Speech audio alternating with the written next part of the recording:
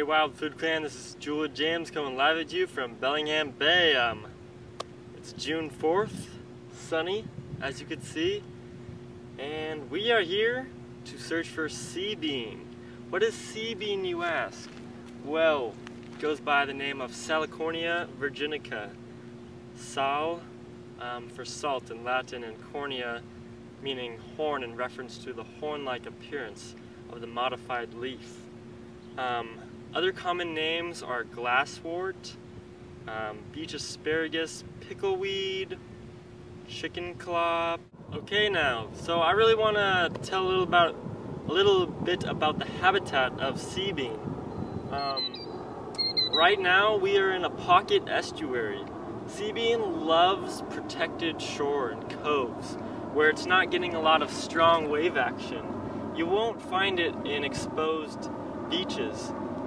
This is a prime habitat for sea bean, and when it receives this kind of habitat, it forms extensive colonies. It loves saline environments and soils. It is one of the most extreme halophyte. Halophyte is any plant that can tolerate and lives in saline soils or can tolerate salt water. Sea bean can tolerate 70 grams of salt per liter. That is one of the highest concentrations of any plant that this can handle. Okay, now let's talk a little more about the description of sea bean. This specific species, Salicornia virginica, is a perennial. So right now it's going through its new growth phase, and in the late summer to early fall, all of these stems will be turned red from salt accumulation, and they'll die back over the winter and then regrow again in early spring. This plant is really unique because as it accumulates salt, the joints and stems turn red, and when the salt concentration is too high, the tips that have the most concentrated salt content will fall off. If I could give you a few examples here.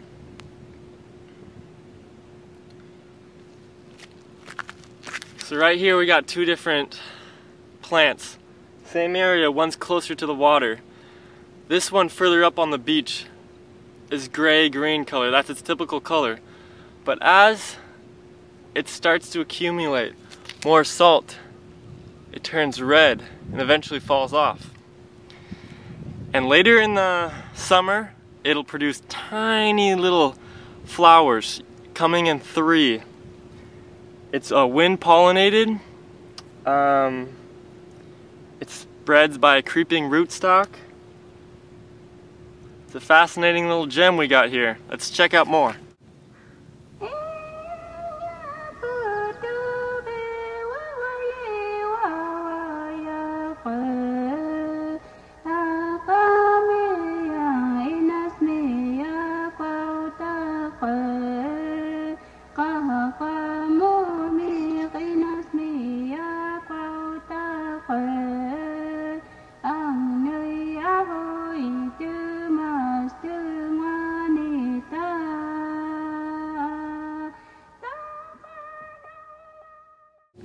Well, you don't want to just go and start picking every little stem you find. You want to spread your harvest out.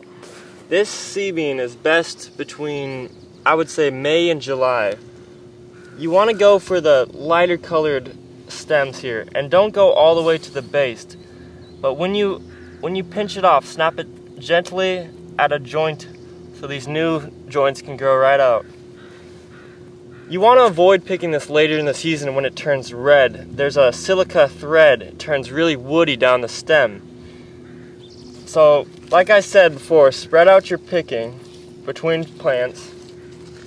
And also, you really want to avoid walking through these fragile mats. These stems really break off easily, and you don't want to disturb this very precious little habitat.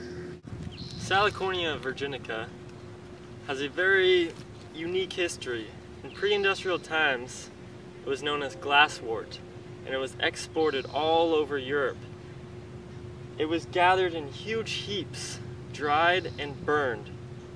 This sodium-rich ash was used as mixed with or fused with sand, it was used to create a rough glass. Alright, one more cool fact about Salicornia, I just can't get enough. Salicornia is the most promising plant for seawater agriculture. There's currently farm prototypes in Saudi Arabia. The seeds from Salicornia are extremely high in oil, 30%. This oil can be used for biodiesel, and it avoids the subject of food versus fuel because Salicornia is growing in saltwater where no other food crop can be grown. So knowing that Salicornia forms extensive colonies, you may be thinking that it should be thriving right now and that it doesn't really have anything threatening it. But it survives in estuaries. In Bellingham we have 7 pocket estuaries currently, and all of them are in major downtown areas. There's railroads pocketing them in. As you can see, their environment is not safe.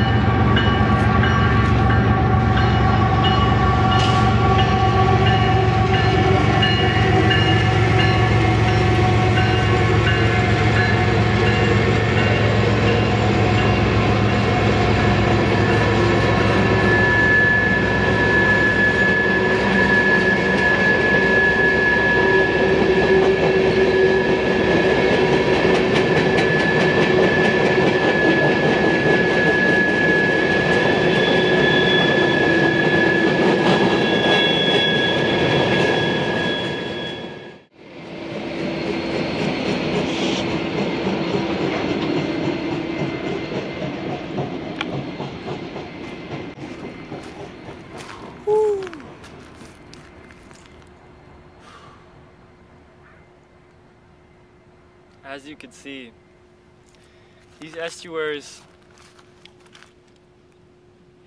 are endangered from human encroachment and development. These estuaries provide key and critical habitat for salmon, eelgrass, waterfowl like our native blue heron, which has a nest right up in these dug firs up here. It is up to us, Wild Food Clan, to advocate and practice harvesting sustainably and educating our community and our friends and our family about these key species and the critical, fragile environments that they exist in. Thanks.